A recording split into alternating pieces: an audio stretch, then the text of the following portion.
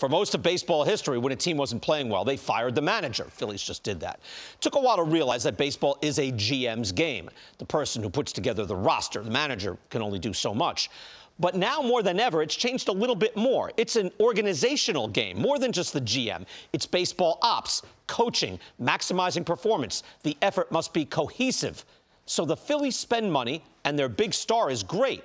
So why isn't this team winning? Let's do some digging in.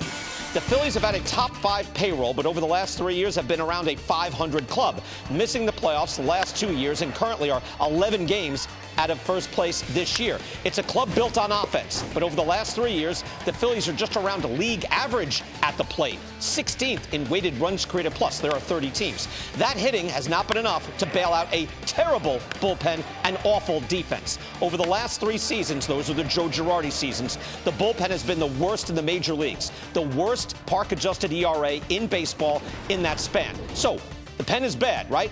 But defensively, this club is in a league of its own. Over the last 3 seasons, those same seasons, the Phillies are dead last in defensive runs saved, in the negative, and last by a wide margin. Look at how close the other trailers are. Tigers, Angels, Nationals, A's, they're all like within, 5 of each other, right? Then, look, the Phillies are twice as bad. The Phillies are double their numbers into the negative, minus 113. That's staggering. So that's why the Phillies spending this offseason was so puzzling. They shored up the bullpen, did a decent job. Sometimes it works, sometimes it doesn't. But the bulk of the money went to 2 players who are known to be deficient fielders. The Phillies paid top dollar for not 1, but 2 impact hitters.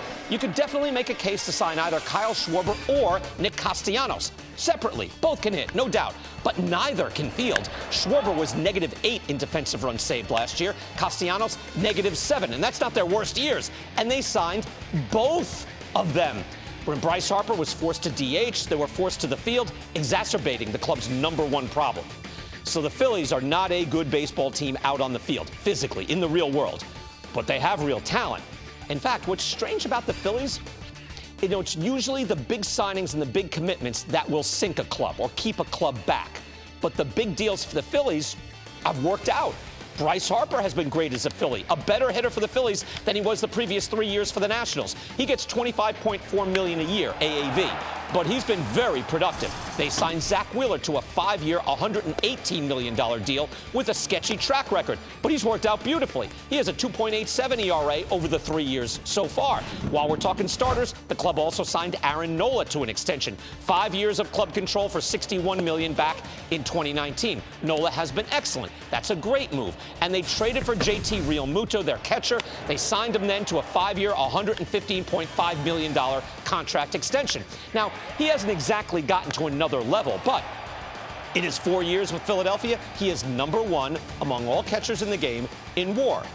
They've all worked out. Harper, Wheeler, Realmuto, Nola. They are 4 of the top 6 on the club in terms of salary. The other 2 are Castellanos and Schwarber, who, again, have not been busts. So it's not spending at the top end. So where, besides defensively, is it not working? Well, one thing you always hear from winning clubs, the basics are drafting and developing. You get cost-effective labor when you draft picks, when your draft picks become foundation players. Here are the top draft picks from 2014 to 2019 for the Phillies. Aaron Nola was a good pick. In 2015, they whiffed on a high school shortstop. They got Scott Kingery in the 2nd round.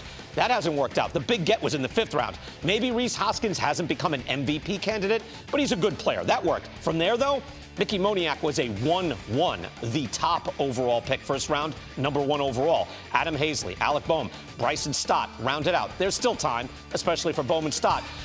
But I think it's fair to say the Phillies have not gotten a big impact from their recent drafts. It leads to another question. Besides Bryce Harper, how many players have you seen break out while with the Phillies? Through the years, Odubel Herrera, Michael Franco, Gene Segura, it's been rare for a player to go to Philadelphia and get better. Performance maximizing is the thing in baseball today. Think of the Dodgers. Justin Turner, Chris Taylor, Max Muncy all became great, not just good, when they put on Dodger blue. The Yankees are filled with players who got better once they hit that organization. DJ LeMahieu, Gio Urshela, Luke Voigt. Not everybody gets better, but they have a lot of success stories. Look at the Giants last year. Almost all of their older guys hit a new peak last season. Brandon Crawford, Buster Posey, Evan Longoria, Brandon Belt. It's not some perfect science, but some clubs using the latest tools, tech, investing, and coaching have gotten much better at making their players better. The Phillies are not one of those clubs, and the manager is just one part of the machine.